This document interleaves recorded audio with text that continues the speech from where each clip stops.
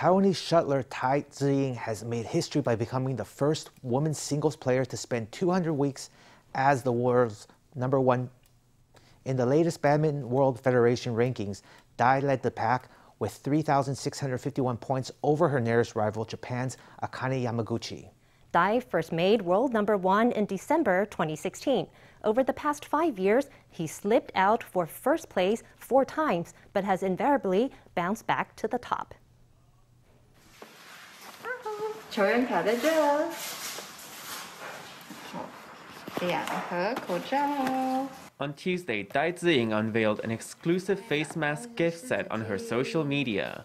On that same day, she set a new career milestone, amassing 200 weeks at the top of the women's singles rankings.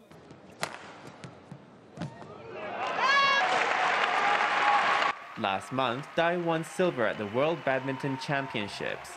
This new personal best lifted her to 108,800 ranking points, the most ever in the history of women's singles. She's now firmly entrenched as world #1.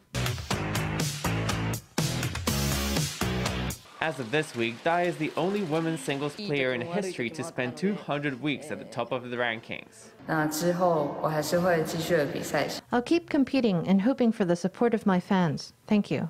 Tai's first match in 2022 will be at the Yonex German Open, which opens March 8th. The week after that, she'll compete at the All England Open, where she'll look to extend her dominance in women's singles.